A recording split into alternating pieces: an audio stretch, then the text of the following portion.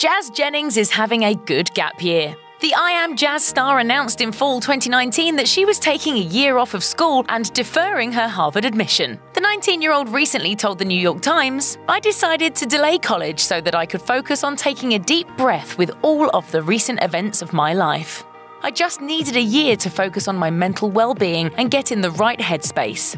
I'm very glad I took a gap year and plan on starting school at Harvard in the fall." It seems like she's doing just that. The reality star announced in February 2020 that she had a third gender confirmation surgery, saying that it went well. She wrote in an Instagram post, "I'm feeling so great after completing my third surgery. This third procedure was for cosmetics, and I'm super happy with the results. Thank you to everyone who has followed my journey and supported me along the way." The fact that the surgery went so well came as a huge relief to Jennings and her family, as Jennings' previous operation hadn't been so successful. Jennings went under the knife for the first time in June 2018 at the age of 17, but things didn't go as planned. That October, she told ABC News, "There was just an unfortunate event and setback where things did come apart and there was a complication. I had to come back in for another procedure, but it was just all part of the journey." The good thing, though, is that it was only cosmetic and external, so it wasn't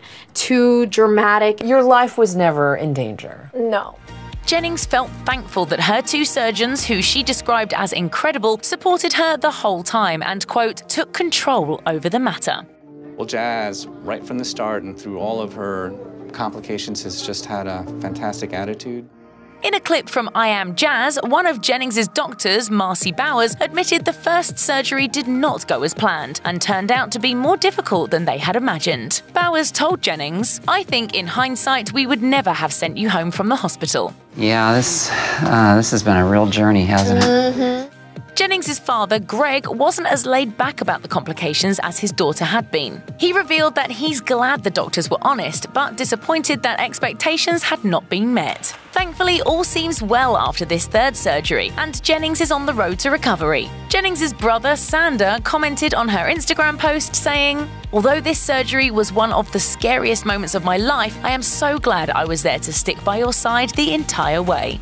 In December 2019, Jennings took to Instagram to show off the surgery scars on her upper thighs. She wrote in her caption, "I'm proud of my scars and love my body just the way it is. I call them my battle wounds because they signify the strength and perseverance it took to finally complete my transition." Jennings hoped to inspire other people by showing the world her scars, telling the New York Times, "I hope that people appreciate the strength and perseverance it took to complete my transition and have the courage to be body confident. We all have bodies. Some are bigger, some are smaller, some have scars."